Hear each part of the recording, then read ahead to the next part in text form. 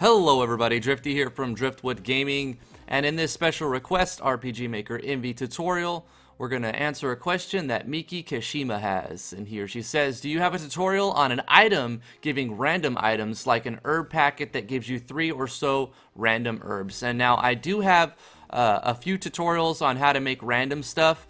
Most of them are inside of a 1-hour video for Let's Make a Game, so I thought I'd make a very short video just so that you can see how to do this without having to find it in a 1-hour video time span. So the first thing you want to do is go to your database, and you're going to go and create a common event. It doesn't matter what you call it whatever you like. At the top you might want to put a comment just so that the player, so when you come back here you'll know what it's for. This is for the tier 1 weapon. So I've made a bronze weapon drop, and inside this box, this common event, that's going to be called when you use an item, it's going to roll a random number, it's going to show an animation, and then it's going to pick one of those numbers. So first thing you decide is how many items are you going to have it drop. In this case I have 9 items, so we're going to right click, insert new, control variable. We're going to create a new variable, call it whatever you want, but something that you can remember. We're going to set it to a random number between 1 and the number of items you want this to randomly distribute. So in this case, 1 to 9. Underneath that, you can add flavor, sound effects, animation, whatever you want. And underneath that, we're going to do a conditional statement. So right-click, insert new conditional branch. Inside that conditional branch, you're going to select a variable, and then select that same variable that you just created and rolled into a random number. And then make the conditions equal to. Now it can't be greater than or equal to, it has to, or less than or equal to. It's got to be equal to if you want to do it this way. You can use else branches if you want to do greater than and all that, but just do it this way. It'll be very simple. So if this variable equals to 1, do this, no else branch.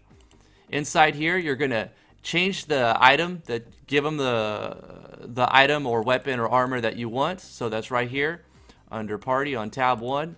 And then you can show a text so the player knows what item they got. You can play another sound effect if you want, but you're already getting a sound effect at the beginning, animation at the beginning, so you don't have to put this animation in every conditional statement. Put it at the top or the bottom, and it should work fine. So the player gets this item, and then that's gonna be the end of the conditional statement. Underneath that, basically you just copy this, paste it underneath, change the variable, the conditional statement, so that the variable is now looking for number 2. And then change the item it gives, change the text, copy paste that, change so that the conditional statement is looking for a variable of, if the variable has the value of 3. So forth and so on until you have all of the items you want it to possibly give, and that's basically it for the common event. Let's go to our items. We're going to find the random box or bag of herbs that you're looking for. So inside this, this item, we want to make the scope of none. Consumable, yes. And occasion will be menu screen. Unless you want them to be able to use it in battle, then you can say any or battle screen. It's up to you right here. The other stuff doesn't matter, but what does matter is the effects. So we're going to right click inside of the effects, go to other, go down to common event, select the common event that we just created, and that's basically it. We hit apply, we hit OK, we save our game, and you can award that item however you want in game. I put it in a box down here. So let's take a look at that. Actually, let's edit this super quick. Instead of just giving 1, I'm going to go give us 5. That way we can see that it's going to give us randomly different stuff. So we have possibly 9 different drops, and it could be any of those 9 drops. We got our weapon box. Go to our items. Bronze weapon box. Use our bronze weapon box. Shows an animation, shows the text. We got a bronze sword. It actually gave us that bronze sword. Let's go ahead and use it a few more times. Bronze dagger. Bronze katana. A bronze axe.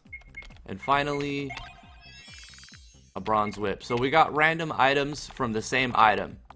So hopefully this helps you. If you enjoyed this quick tutorial, please give it a like. A thumbs up's really appreciated. Subscribe if you haven't, and we'll see you guys in the next tutorial.